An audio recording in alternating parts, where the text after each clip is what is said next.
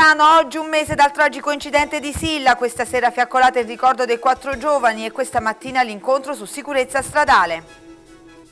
Roscigno, l'idea del sindaco Palmieri, colazione con i cittadini per discutere dei problemi. Padula, dal ristorante al museo del cognome, il TG.com dedica un servizio alla sua storia.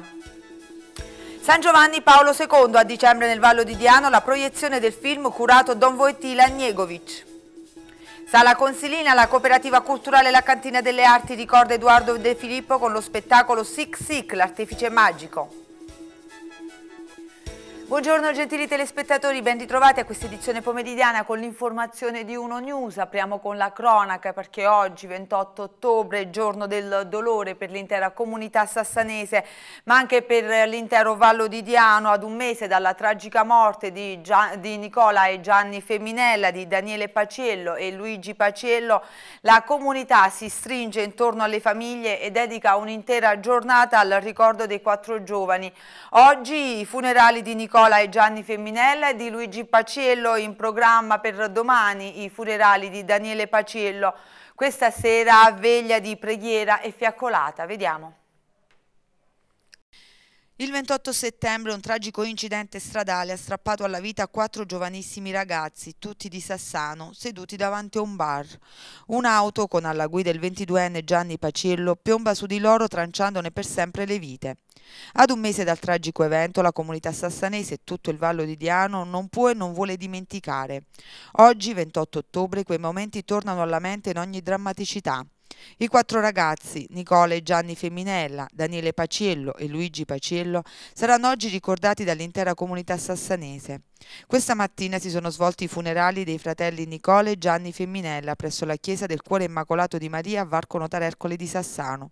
Nel pomeriggio alle 15 il funerale di Luigi Paciello, fratello del conducente dell'autokiller, nella chiesa di San Rocco. Sono invece previsti per domani mattina, mercoledì 29 ottobre alle 10, nella chiesa della Madonna di Pompei a Silla di Sassano, i funerali dell'altra giovanissima vittima dell'incidente, Daniele Paciello.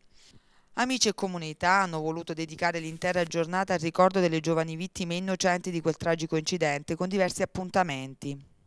Vele con le immagini dei 4 ragazzi sono state esposte in località Silla, nei pressi del luogo dell'incidente. Inoltre, nella serata è prevista una veglia di preghiera alle ore 21 presso il Santuario del Cuore Immacolato di Maria, alla presenza dei parroci Don Carmine Tropiano e Don Bernardino Abbadessa, oltre che dei familiari e degli amici dei 4 giovani. A seguire una fiaccolata partirà da Varco Notarercole per raggiungere Silla e fermarsi nell'area adiacente al bar dove Nicola, Gianni, Daniele e Luigi sostavano. La terribile tragedia ha smosso le coscienze di tutta la nazione in tema di sicurezza stradale. Per chiedere maggiore attenzione e leggi forti che puniscano chi viola il codice della strada creando pericolo per l'incolumità delle persone, l'amministrazione comunale ha organizzato un incontro con il prefetto di Salerno e con il questore. E come abbiamo sentito dal servizio, questa mattina presso l'aula consiliare di Sassano, in occasione della giornata del ricordo dei 4 ragazzi morti nell'incidente stradale, si è tenuto un incontro su sicurezza stradale. Presenti, oltre al sindaco Tommaso Pellegrino, il prefetto di Salerno Gerarda Maria Pantalone e altri rappresentanti delle forze dell'ordine e il giovane Adolfo Fortunato, presidente della Consulta dei Giovani di Salerno, che ha voluto fortemente l'incontro, un momento per ricordare i 4 ragazzi travolti e uccisi da un'auto, ma anche per sensibilizzare i giovani proprio sul tema della legalità. Seguiamo il servizio di Romina Rosolia. La consulta provinciale dei giovani ha riunito quest'oggi a Sassano nell'aula consiliare rappresentanti istituzionali e delle forze dell'ordine a livello provinciale. Un incontro che si svolge per dire e lanciare un messaggio di legalità ad un mese dalla morte dei 4 ragazzi a Silla di Sassano. Come si afferma il valore della legalità tra i giovani? Dicevo che il rispetto delle regole è la base di ogni società civile, la base di ogni democrazia. E rispetto delle regole e legalità non è un concetto astratto, è un qualcosa che dobbiamo fare proprio e mettere in atto in ogni atteggiamento della nostra vita, a cominciare da quando ci svegliamo nel rispettare il nostro ruolo di figli in famiglia, nel rispettare il nostro ruolo di studenti, nel rispettare il nostro ruolo nella società. Questo incontro si svolge a Sassano non per caso, ma dopo la tragedia che ha visto la vita strappata a 4 ragazzi. Lei ha detto che la legalità parte da qui. Parte da qui la legalità, perché oggi, a un mese esatto da quella triste tragedia, siamo qui non per piangere, certo per onorare e ricordare chi non c'è più, ma io penso che si possa fare nel modo migliore, quello di prendere un forte impegno per un cammino verso la legalità. Sindaco, da una tragedia nasce una giornata di sensibilizzazione alla legalità e poi lei ha detto non sempre i no sono negativi. Certo, i no a volte aiutano a salvare la propria vita e la vita degli altri, soprattutto questi no devono arrivare dalle famiglie, a mio avviso. Oggi è la giornata ancora del dolore per la comunità di Sassano, perché ricorda ancora questa ferita con la scomparsa di 4 angeli, Giovannino, Nicola, Luigi e Daniele, ma è anche la giornata con la presenza del prefetto che veramente ringraziamo, perché in questi giorni ci è stato molto vicino e soprattutto ci è stato vicino anche in modo concreto, proprio per cercare di dare un segnale forte alla comunità. Questo incontro è organizzato proprio da voi, dalla consulta dei giovani. Come nasce, con quale sentimento? Abbiamo proposto questo giorno, loro erano felici, sentivano la necessità di venire qui a Sassano con la consapevolezza che era un giorno particolare, ci dovrà essere un seguito, questo lo dico in particolar modo al prefetto, mi rivolgo a lei e sperando che ci sarà un punto da cui ripartire. E cambiamo argomento. Giuseppe Sacco, 49 anni, è l'operaio della Ergon originario di Polla, morto all'improvviso a causa di un aneurisma cerebrale, un gesto d'altruismo, le sue ultime volontà, quello di donare i suoi organi. Ma mentre la sua salma era ancora nella sala mortuaria dell'ospedale di Polla, ignoti si sono introdotti in un terreno di sua proprietà rubando un trattore. Vediamo. La sua storia ha commosso l'intera comunità del Vallo di Diano. La volontà di Giuseppe Sacco, 49 anni di Polla, già manifestata in vita di voler donare i propri organi, il cuore, le cornee e i reni, è stata una testimonianza di solidarietà e la sua famiglia, nonostante il dolore per la sua perdita, ha fatto sì che ciò accadesse. Un gesto che ha salvato la vita di 5 persone. Una storia riuscita a trovare il suo lato positivo nonostante la tragedia, che però è stata spezzata dalla notizia del furto avvenuto in un terreno di proprietà di Giuseppe Sacco proprio mentre la sua salma era nell'obitorio dell'ospedale di Polla. Ignoti hanno rubato un trattore di proprietà della famiglia, mentre quest'ultima piangeva la morte del proprio congiunto. Un gesto senza pietà contro l'operaio dell'Ergon, deceduto in seguito ad un aneurisma cerebrale. Un uomo simbolo della lotta degli operai dell'Ergon per la difesa dei propri diritti. In un'occasione, tra l'altro, si è incatenato nei pressi del ponte romano di Polla e in un altro ha dormito su una torretta per denunciare il mancato pagamento degli stipendi.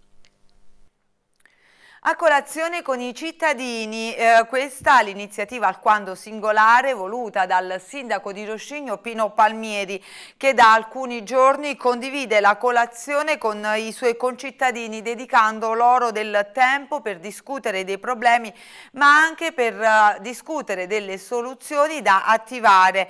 Ma ascoltiamo direttamente dal sindaco Pino Palmieri il racconto di questa iniziativa. Questa idea nasce perché penso che noi amministratori del territorio dobbiamo conoscere nel dettaglio le problematiche della gente. Visto che poi il mio comune è un piccolo comune, sicuramente ho facilità nei rapporti perché comunque noi siamo un paese sotto i 1000 abitanti, quindi ho la possibilità tranquillamente di incontrare tutti. Però il fatto di incontrare i propri cittadini a colazione nell'ufficio del sindaco li mette a proprio agio e possono anche dire qualcosa che molto probabilmente in mezzo alla strada o davanti a altre persone non farebbero. Quanti cittadini ha incontrato finora e quali problematiche sono emerse? Stamattina ho incontrato la seconda famiglia, ieri ho iniziato con una signora rumena che sono 7 anni che sta qui a Roscigno, che dà assistenza ai nostri anziani. E mi è piaciuto cogliere la sua proposta, cioè il fatto che lei dia assistenza agli anziani.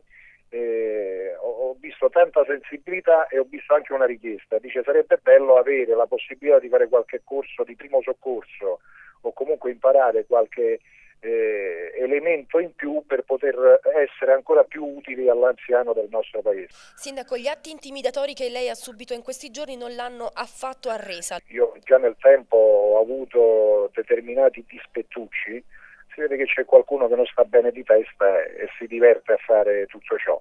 Però noi andiamo avanti seguendo la strada della legalità, del rispetto e del senso civico. Poi sicuramente la minoranza nel paese è chi compie questi atti. Noi siamo maggioranza fortunatamente qui a Rociglia. Le primarie del Partito Democratico si svolgeranno il prossimo 14 dicembre. I candidati per la presidenza della Regione Campania per il Partito Democratico sono Andrea Cozzolino, Vincenzo De Luca e Angelica Saggese. La direzione però tornerà a riunirsi la prossima settimana per decidere sulla coalizione e sul numero di firme per presentare la propria candidatura. A caldeggiare la scelta delle primarie è stato il vice segretario nazionale del Partito Democratico Lorenzo Guerini. E cambiamo argomento. In Italia è considerato unico nel suo genere ed è il Museo del Cognome di Padula e la sua storia ha catturato l'attenzione anche di TGcom24, canale delle news Mediaset, che sul sito internet ha dedicato galleria fotografica e articolo sull'ex ristorante di Michele Cartusciello, oggi diventato museo. Vediamo. Tutto ebbe inizio appena 2 anni fa, nel 2012. Nel pieno della crisi economica, il ristorante di Michele Cartusciello a Padula avanzava a fatica. Così lui decise di trasformare la sua passione per la genealogia in un vero lavoro. E quanto racconta l'ex titolare al TGcom24. Nel giro di poco tempo il locale divenne il Museo del Cognome e iniziarono ad arrivare persone da tutto il mondo alla ricerca del proprio albero genealogico, di un filo da ripercorrere per scoprire qualcosa di più sul passato della famiglia. Il museo non ha carattere statistico ma didattico, ha spiegato Michele Cartusciello al canale All News di Mediaset. La galleria si articola in un vero e proprio percorso che spiega come muoversi per fare una ricerca sulla propria famiglia e quali strumenti adottare. Sulle pareti si possono ammirare riproduzioni di antichi atti degli archivi civili ed esempi di alberi genealogici. Una biblioteca e una postazione internet a disposizione dei visitatori per avviare le proprie ricerche e completano l'opera. Per maggiori informazioni e curiosità c'è anche un sito internet www.museodelcognome.it. San Giovanni Paolo II è una delle figure più importanti ed emblematiche di questo nuovo millennio per aver accompagnato giovani e famiglie nel passaggio dal primo al secondo millennio, facendo sentire forte la sua presenza, la sua storia e la sua opera. È stata più volte raccontata, in particolare nella sua veste di Papa, ma è stato anche realizzato un film che racconta la storia di Karol Wojtyła curato dal titolo Curato Don Wojtyła Aniegovic, che racconta proprio la vita di Don Karol Wojtyła quando era un semplice parroco di chiesa. Il film arriverà anche nel Vallo di Diano grazie a Tonino Luppino, speaker radiofonico e promoter del film per il Sud Italia, in accordo con l'Associazione Imprenditori Vallo di Diano. Ma ascoltiamo Tonino Luppino. Questo è un film che diciamo che è stato proiettato la prima volta in Vaticano nel mese di ottobre dello scorso anno ed è di il regista è Monsignor Jarek Sielewski, che è il direttore e fondatore della prestigiosa agenzia televisiva Vatican Service News. Io ho conosciuto padre Jarek nel 2007, lui mi chiama, mi telefona l'anno scorso e mi dice così, te lo dico proprio come se fosse accaduto ieri: Tonino, sai, io ho girato un film come regista, perché lui è pure giornalista, padre Jarek, su Papa Wojtyła curato, cioè questo film racconta la storia di Papa Wojtyła al suo primo incarico come vice parroco, pensate, a Niegovic, un paesino a una ventina di chilometri da Cracovia. Vuoi fare tu il promoter nel sud Italia? Io ho accettato di buon grado questo invito di padre Jarek. Questo è un viaggio, questo film attraverso il racconto della sua perpetua, appunto Eleonora Mardos, che è morta di recente, che è stata la perpetua di Papa Wojtyła, vice parroco a Niegovic. Quindi lei fa questo viaggio, no? E racconta fatti inediti, no? di Papa Wojtyła, vice parroco a Niegovic, attraverso proprio i luoghi molto cari a Papa Wojtyła, perché non dimentichiamo che sia da vescovo, sia da cardinale, sia da Papa, lui è sempre ritornato in questi luoghi. Arriverà questo film anche qui? Ma certamente, io ho già contattato un caro amico, Valentino Di Brezzi, che è il presidente dell'Associazione Imprenditori del Vallo di Diano, e lui subito ha accettato, quindi niente, lo proietteremo anche a Sala Consilina, però dobbiamo anche metterci in contatto, perché io lo sento spesso, padre Jarek, io combinerò con lui la data, l'ho detto anche a Valentino, e quindi avremo padre Jarek nel Vallo di Diano e quindi presenteremo questo film, lo proietteremo nel corso poi naturalmente di un incontro dibattito. E ora ci fermiamo per una breve pausa pubblicitaria e riprenderemo tra pochissimo con il resto delle nostre notizie. Bentornati alla seconda parte del nostro TG. A Trinità di Sala Consilina proseguono gli appuntamenti organizzati intorno alle reliquie di San Pio da Pietrelcina, consistenti nel saio del Frate Santo e nel guanto macchiato del sangue delle stimmate. Tutte le mattine sono dedicate alle visite degli ammalati. Ieri sera giovani e fidanzati protagonisti dell'incontro con San Pio, mentre per domani è in programma la giornata dedicata alle famiglie. Le reliquie lasceranno la chiesa della Santissima Trinità giovedì 30 ottobre nella mattinata intorno alle 9. Vediamo. Si susseguono gli appuntamenti organizzati dalla parrocchia della Santissima Trinità di Sala Consilina per rendere omaggio alle reliquie di San Pio da Pietrelcina.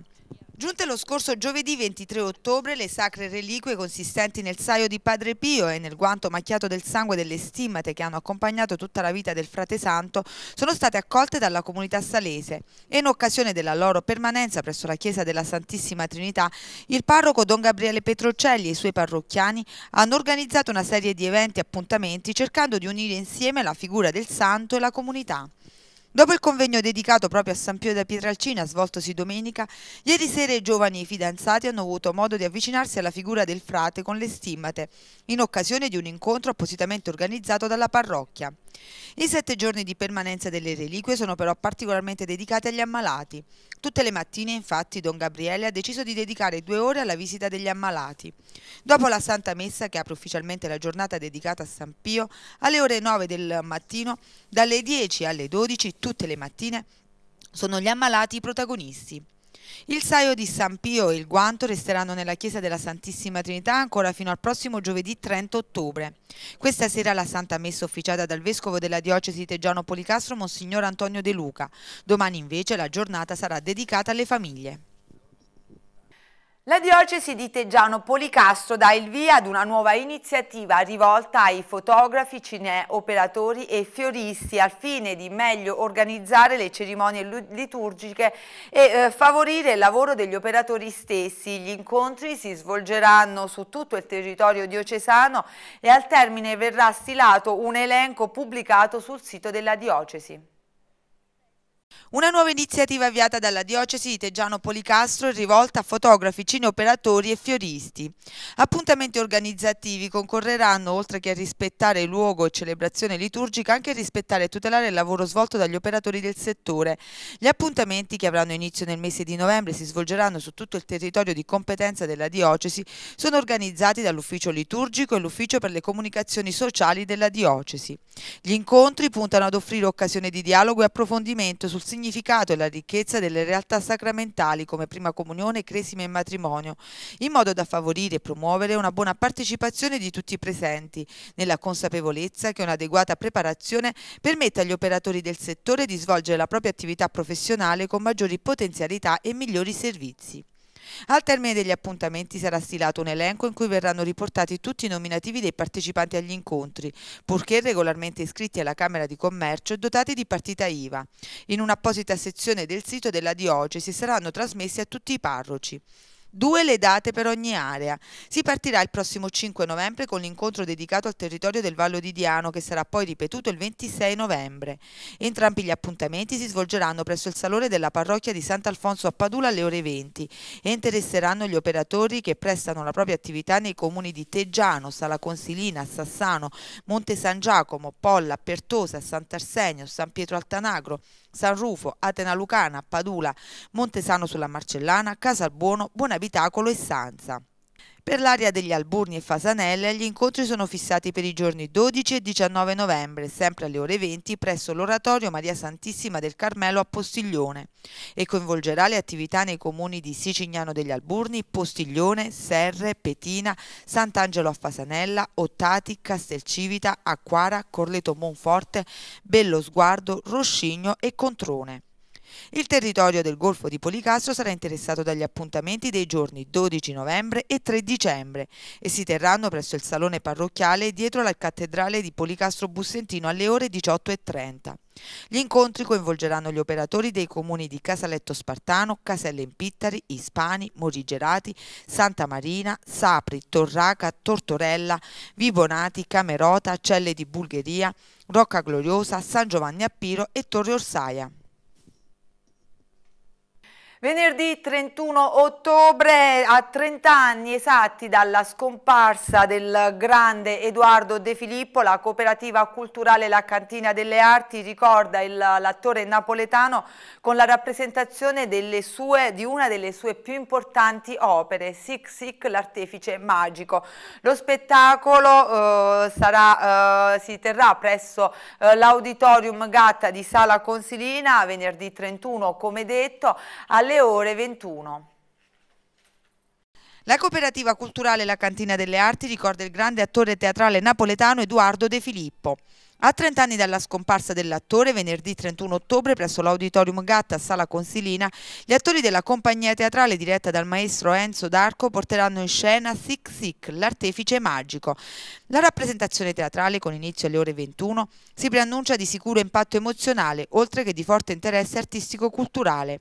Edoardo De Filippo infatti compose la commedia in un vagone del treno che da Roma lo conduceva a Napoli nel 1929. Nel 1930 la prima rappresentazione a Napoli presso il Teatro Nuovo, che sancì anche l'inizio di un immortale successo per i fratelli De Filippo.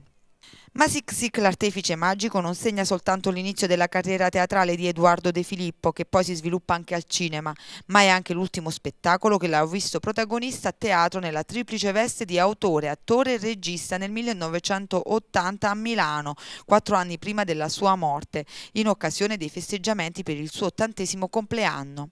La cooperativa culturale La Cantina delle Arti quindi non poteva scegliere opera migliore per ricordare la figura incancellabile di un grande attore come Edoardo De Filippo. A 30 anni dalla sua scomparsa, spiega il maestro Enzo D'Arco, portiamo in scena il capostipite dei personaggi edoardiani, così come lui stesso definì Sic Sic, l'artefice magico. È una farsa struggente, spiega ancora D'Arco, metafora dell'uomo che attraverso trucchi e giochi di prestigio prova a rendere la vita possibile, ma il trucco non riesce mai. In ogni caso ci prova. Il suo coraggio, la sua determinazione, il suo ingegno, il suo rimboccarsi le maniche e darsi da fare per sbarcare il lunario, la sua pulizia d'animo meriterebbero un applauso a prescindere dall'esito dei suoi artificiosi giochi di prestigio. Teatro e vita è quello che si riflette con la sua contemporaneità in questa drammaturgia, conclude Enzo D'Arco. Attore e pubblico procedono inesorabilmente insieme dall'inizio alla fine. La società operaia di mutuo soccorso Torquato Tasso ha compiuto i 147 anni di attività. Domenica scorsa presso la storica sede si è tenuta l'assemblea dei soci, nel corso del quale il presidente Michele Calandriello ha elencato le numerose storiche attività portate avanti dall'antico sodalizio e presentato anche i nuovi progetti attuati e da attuare. Vediamo. La società operaia di mutuo soccorso Torquato Tasso spegne 147 candeline e conferma il suo ruolo primario tra le associazioni culturali e sociali del territorio. Il sodalizio si conferma infatti tra le società più antiche presenti sull'area.